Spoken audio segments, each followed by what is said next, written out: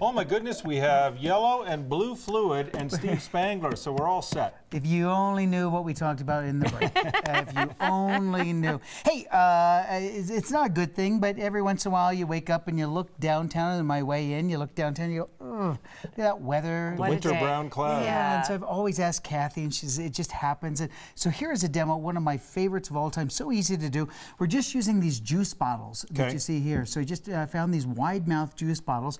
You have to have a little bit of a kind of a steady hand to make it happen. But tell everybody what we have here. This is warm water. Yeah, this is warm. Yep, there you go. And Kim, nice cold. and cold over there. Very cold. Yellow probably warm, switched blue them, cold. whatever. So we're going to use this to kind of represent. I'll show you the demo first, and then we're using this to represent the atmosphere. So the cold will be the blue. So excuse the reach, but the cold is going to go into, or the blue will go into the container marked cold. You'll see that here in just a second.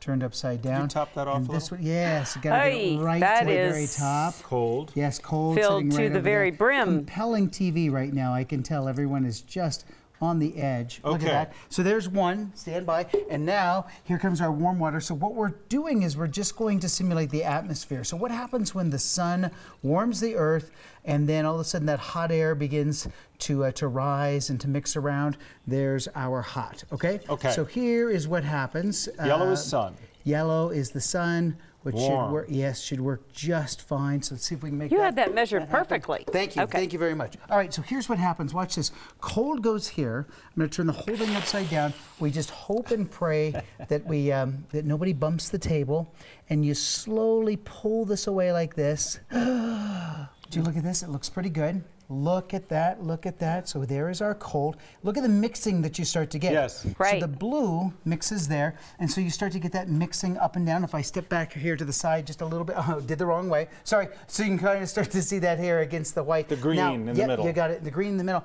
But watch what happens here is we turn this upside down. We're going to keep the hot on the top and leave the cold on the bottom. Watch what happens when we allow these two to kind of slowly mix. So this is the hot now sinking to the cold. Hot sits in the top. Now watch this. No mixing. Not much, None. yeah, at all. So if you take a look at that, this is what happens when the earth is cold, winter time. There's not a lot of mixing, so you get carbon monoxide, you get car exhaust and so forth, and you're going to start to see this little layer that sits in here that acts, it's green. So that's just where that layer, that brown cloud sits. No mixing in the atmosphere. So here you've got all the pollution that's there, but when it's warm and you're driving outside and it's warm, you now allow that to be able to mix up into the atmosphere, and it still means there's pollutants, but you don't see that layer there of brown I have a question. cloud. So temperature inversion is what Kathy would call that. How do you undo the... That's the first thing I was thinking. I don't know. I didn't get to that part. Okay, we're out of here. But don't even think about touching the table thanks right for now. coming in. It's Yeah, really it's been careful. great. Don't good even to see move. you. Really Yeah, thank good. you. We wish you all the Have best. fun. Everybody. On See taking how that works apart. out for you, Steve. Thank you, everybody. We greatly appreciate it. 9 News, we'll be right back.